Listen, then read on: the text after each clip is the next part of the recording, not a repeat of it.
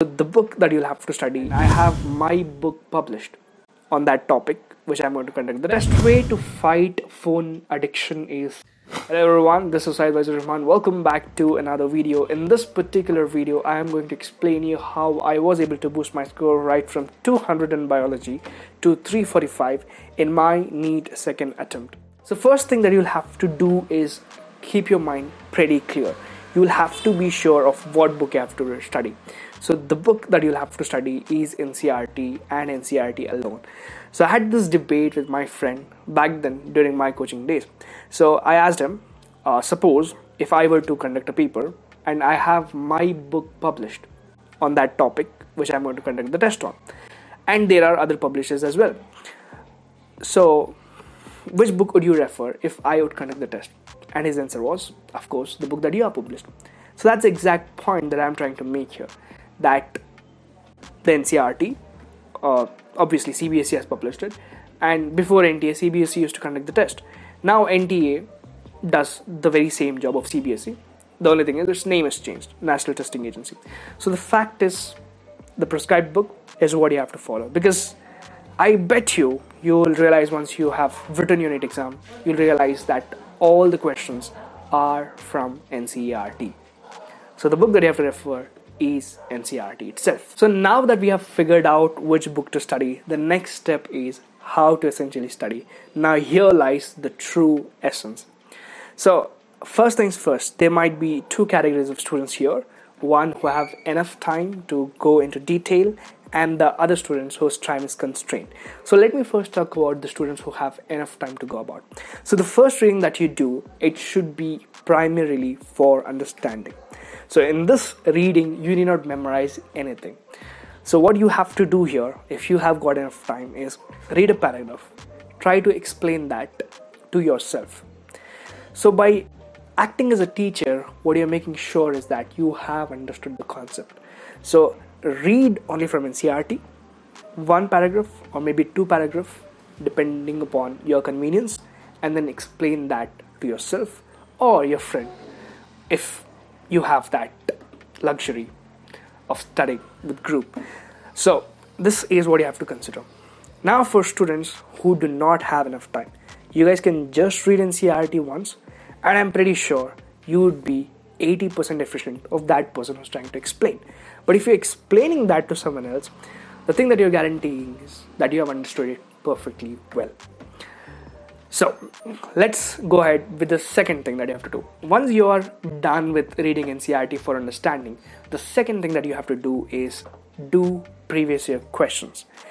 So what happens when you do previous year questions is, it is a reassurance for you that, look, whatever you have read is what's being asked in the NEET exam. Because previous year questions are essentially from NCERT. So A, it acts as a reassurance, and B, it pumps in confidence in you. So now you are more confident than ever, because once you have done previous year questions, then I'm pretty sure you'd be confident that you would do the same year's questions as well. So the next step after previous year questions is scores. Now there are certain chapters which require you to memorize more than those chapters which require you to memorize less. For example, plant physiology from class 11 and a bunch of other topics which have too many examples for you to remember. So here you will have to treat your brain as an innocent kid. Now how do you please kid to do work? Obviously you won't pressurize them, first thing. So what you have to make sure is you'll have to be very smart. You'll have to play with your brain. So I will highlight those examples which you'll have to obviously memorize, but don't think as though you're memorizing it. Just glance through it once. Now what you have to do is you have to highlight things which are important, and you glance through them once and close your book and try to recall as many examples as you can. Now at the first go you might be able to recall 2 examples. That's totally fine. That's done for the day. Open book, glance once again, close it. Now these examples are the ones which you have to carry forward. So every day open your book, glance through them, close the book. That's it, your work is done. So by doing this, imagine if you have glanced the same thing for about 7 days. Imagine you have actually read it for 7 days, but with not much pressure. You were relaxed all through the time, yet you know what these examples were. So also NEET is an MCQs based exam. So you'll have to identify the correct option. You need not write anything. You need not worry about the spellings and all other stuff. All you have to do is understand what the option is. So I tell, highlight and glance. This is the best way of remembering or memorizing the examples. So what if you have really less time and you still want to memorize? The best thing is active recall. So you glance through once, you close your book, you try to recollect those examples. This will drain your energy, but if the time is really less, then active recall will definitely work for you. Also, you can make flashcard, but that's going to be time consuming. And here, it's all about being more efficient. So I tell, highlight, underline, and close your book, try to recollect.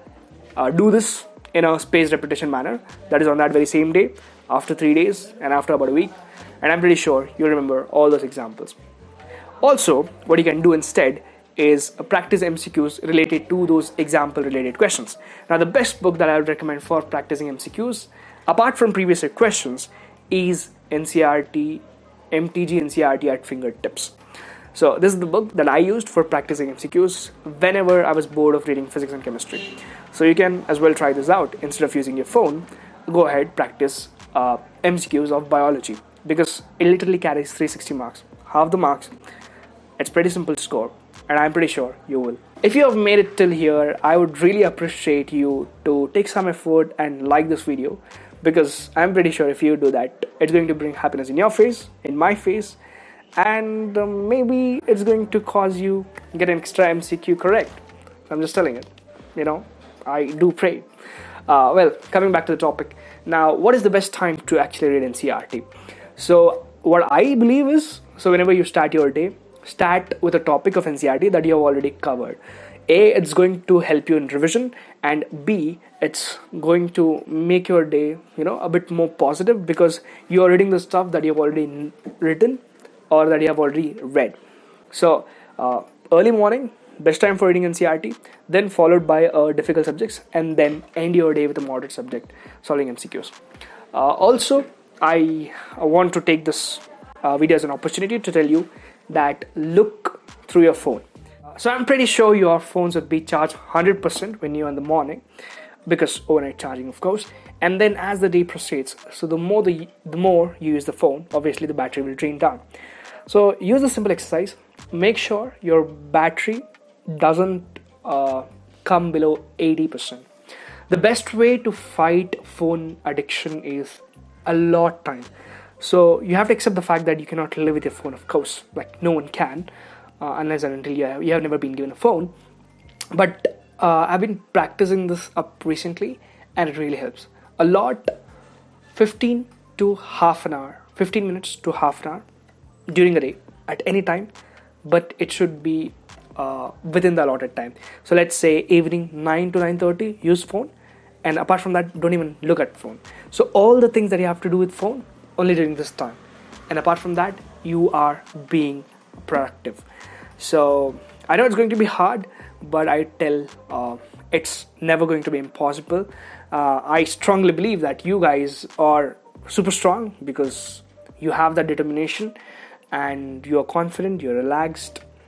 All these things are super important. That's it for this video. Hope you did like this video. Now if you did, you know what to do. Like, share, subscribe. And until next video, this is Waizur signing off. Bye bye. Take care.